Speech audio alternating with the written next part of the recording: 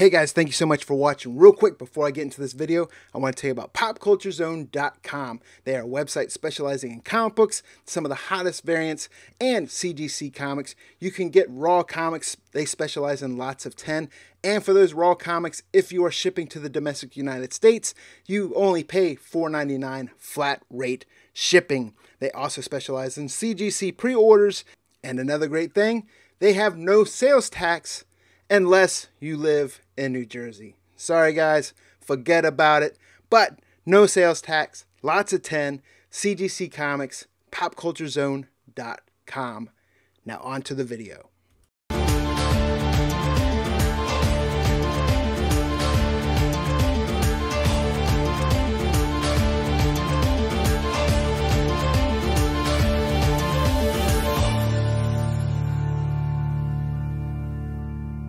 What's going on, guys? It's Brown Superman's Comics, back again to give you my picks for comic books that are hitting Final Order Cutoff this coming Monday night, once again, Sunday night for DC Comics.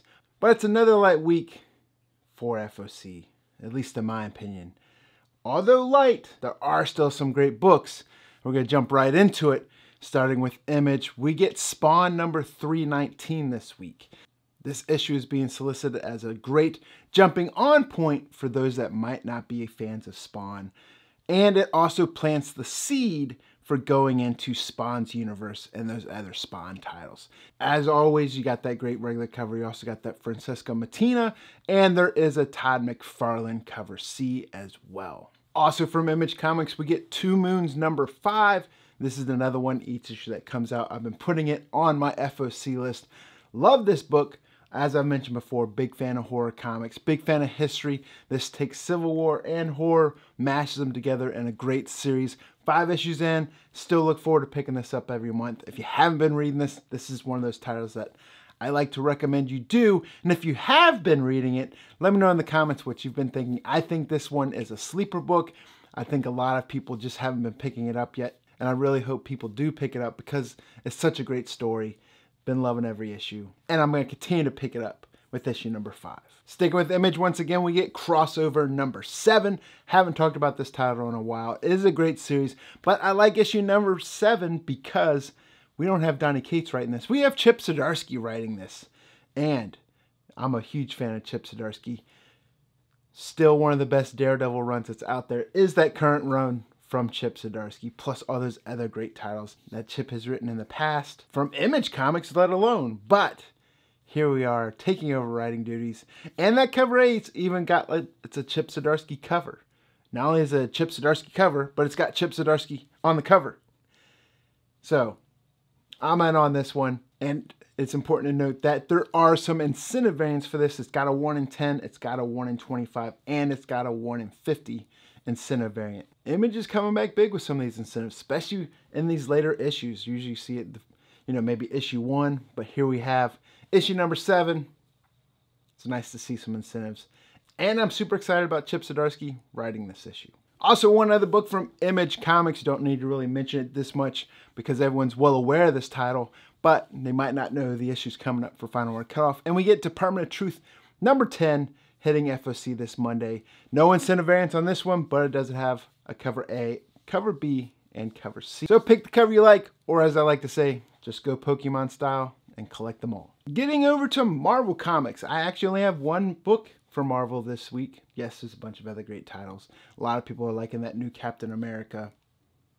But me, I'm sticking with the one book, and that is Star Wars High Republic number 6. Everything is crazy good about Star Wars right now. High Republic's great. I'm still more of a fan favorite of that IDW Star Wars Adventures High Republic, but love this series nonetheless. Issue number 6 does have cover A, cover B. Love the Rancor on cover A, one of my favorite creatures in all of the Star Wars universe. And the reference in the movie Pineapple Express. I don't want to go near this guy. What's down there? Right there. Fucking Rancor? But, yeah, he's getting ready to get thrown into that hole. He's like, what's down there, a Rancor? A lot of people that went over their heads, but I thought it was funny as hell. Either way, there's also a 1 in 25 incentive variant for this, and it is done by fan favorite artist, Peach Momoko. So you got hot artists there, hot series with Star Wars, and again, issue number 6. Whenever I see incentives for those later issues, I like to pick those up. So that's something to definitely be aware of, especially for Peach Momoko fans. And just a late edition I do want to make people aware of. I mentioned it briefly. We do get United States of Captain America, issue number 1. This is going to be a 5-issue miniseries. There's also been big news this week that as you get into issue number 4, they're going to introduce a female Filipino Captain America. As you have Steve Rogers and Sam Wilson, the 2 Captain Americas. We know the shield has been stolen. They go out searching for it, and during that search, they find a bunch of other Captain Americas along their way. 5-issue miniseries. Each one seems to be showcasing a new Captain America, which is great because this is a great way for Marvel to introduce possible new characters along the way. So pick it up for the read, stash away for the collectible in case some of these characters show up later on or get a new life of their own. That's what's great about comic books. So late edition, wanted to add this in there. From Boom Studios, we get Power Rangers Unlimited, Edge of Darkness number 1. This is actually written by Mighty Morphin Power Ranger fan, not even fan, hardcore fan. One of his dreams all along with comic books is to write a Power Ranger book, and here he's doing it with friend of the channel, Frank Gogol. You might know him from Dead End Kids, No Heroin, Ringo Award winner, but getting his dream, writing Mighty Morphin Power Rangers, and in this we get the first full appearance of the Phantom Ranger. Big fans of Power Ranger comic books on this channel. I've been vocal, not the biggest fan of that 90s show, but I have absolutely loved the comic book series, whether it was Kyle Higgins, Ryan Parrott, the other authors, and Frank Gogol's getting his shot. I can't wait to see what he does with this, and definitely getting this for FOC. And then I have one book from DC. It's actually a hardcover, not a single issue, but this is one where a lot of people were loving the single issues on this, and we were getting that hardcover edition of The Last God. This is a great opportunity, if you didn't pick up those floppies, to pick up the hardcover edition, get issues 1 through 12 in one single digestible volume. This is the way I love to read stories like this. Fantastic story, but what I love the most is the artwork in here. Yes, the story is great, but the art brings that story to life, and the art is by Riccardo Federici, who's been doing all those banger 1 in 25 DC variants right now. Has done a lot of great covers, but here you get to see his art really shine throughout the interiors as well. Last God, hardcover, $49.99. Again, that's why I stress pre-orders before FOC, because a lot of places might offer a discount. Which is going to bring us into the indie showcase portion of this video. Once again, this is brought to you by Black Cape Comics. Huge fans of indie comics like myself. You can pre-order all the books discussed in this video, as well as the indie showcase books from Black Cape Comics at blackcapecomics.com. First book I want to talk about is from Dark Horse. Talked a few weeks ago about Cullen Bunn with his new hit, Basilisk. Said it reminded me of Something Is Killing the Children. That book has just released this past week. A lot of people out there are starting to get that same vibe. Great to hear. But Cullen Bunn is coming back with this Dark Horse book in Parasomnia number 1. This is also a 4-issue miniseries. Love Cullen Bunn, one of the best horror comic writers out there right now. And love that he spreads his love across all these great publishers. This series takes place between 2 worlds. A man's son goes missing, and he goes searching for him in a nightmarish dreamscape and takes on a ruthless cult in the process. I see 2 regular price cover for these. A lot of times when you're going with indie books, it's nice to pick up that cover A, but I really love the cover B on this issue. It's by none other than another great artist with Raphael Albuquerque. So most likely I'm picking up cover B for this one. And then from Vault Comics, we get Barbaric number 1. Vault Comic has been putting out some bangers lately, and this is one that I am super excited to read. It's by Michael Morrissey, one of my favorite authors of one of my favorite Vault titles with Wasted Space. He's also written some of those IDW Star Wars Adventures books. But here we get a barbarian cursed to do good with the rest of his life. But he hates witches, and things just kind of seem to go chaotic from there, and promises a bunch of violence. And how can someone who's supposed to be so good be so violent? We're going to find out, because they're promising effing chaos. No kidding, that's in the solicit. It's barbaric. Cover A looks fantastic. There's also a great Conan homage. I'm having a hard time picking which cover I like.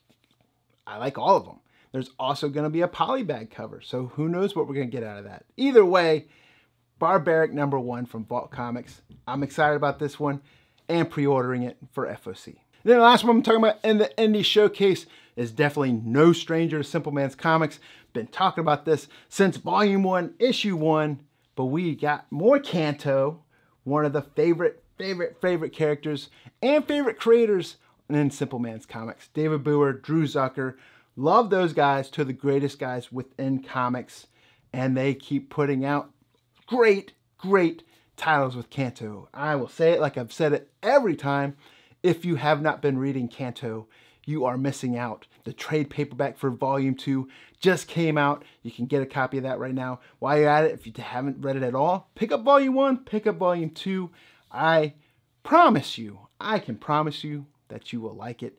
I have not met hardly anyone that hasn't, and it's being picked up for an animated movie, but I digress. Here we get Kanto City of Giants, #3. Got that great cover A, got that great 1 in 10 incentive, and another issue into that great Kanto verse. 7 seasons in a movie. We are working on the 7 seasons. We got that movie coming. Go Kanto. That wraps up the Indie Showcase for this week, but like I always talk about at the end of this video, we do have some late or additional printings heading Final Order Cutoff as well. And from Image Comics, we get Made in Korea #1 getting a second print. One of the big things for additional printings this week, just as they did with the previous issues, we're getting Walking Dead issues #7 through 12, getting second prints, but not just any second prints. We're getting that David Finch goodness again. And they also have those 1 in 25 incentive second prints, the black and white versions. I see these being just as popular, and they are people that want to go Pokemon style and want to collect them all. Some great artwork of great characters. If you're a fan of Walking Dead, the comic book, the show, the universe, this is definitely something you want to pay attention to and get those pre-orders in, because people that slept on the first ones, they aren't going to sleep on the second ones. I see these being a little bit harder to get a hold of. Then we have a few comics from Aftershock getting additional printings. We get Maniac of New York #2 getting a second print. We get We Live #1 getting a 4th print, and We Live #5 getting a 3rd print.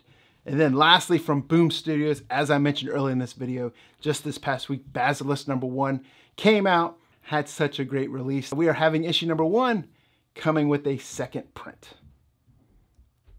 Not to mention Boom Studios just this past week announced that they have some web exclusive variants that they put up on their site. And a lot of them sold out within minutes, one of those being an exclusive Basilisk #1 variant.